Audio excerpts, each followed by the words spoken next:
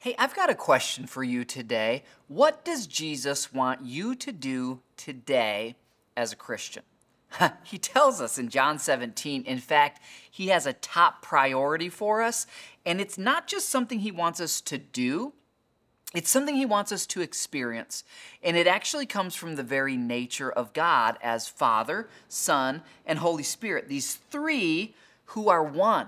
And they have existed three in one from eternity past and will for eternity future. And they have this beautiful relationship with each other. Jesus wants you and me to experience a little bit of heaven on earth by being in Christian relationship with brothers and sisters in a way that is so loving and patient and self-sacrificing that our relationship, the way we serve each other, the way we are served, is just this supernatural expression of the very nature of God. And here's how Jesus puts it, and he's going to say this is specifically for you. It's in John 17, verse 20. As Jesus is praying to the Father, Jesus prayed this for you and me, starting in verse 20. I am praying not only for these disciples, Peter, James, John, etc., but also for all who will ever believe in me through their message. All who will ever believe in Jesus, does that include you and me? Absolutely. Verse 21, I pray that they will all be one, just as you and I, Father, are one, as you are in me, Father, and I am in you. And may they be in us so that the world will believe you sent me. How will we convince the world that Jesus is truly God?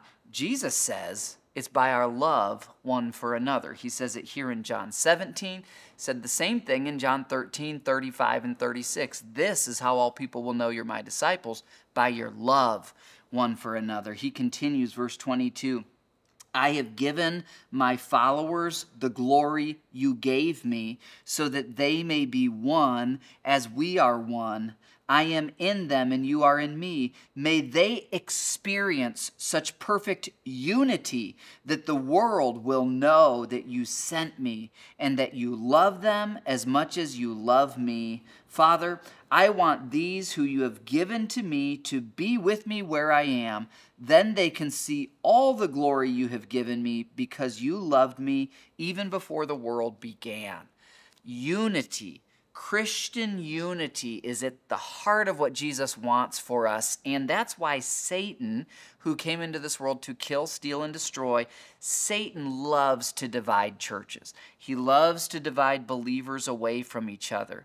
It's like coals in a fireplace. If you keep separating them out, they will go out, the fire will go out, but if you push all the coals, all the embers near each other, the fire gets bigger. Satan wants to separate you from other believers. Satan wants to divide churches. Our country's full of churches that were once big, but people got in a fight and they split.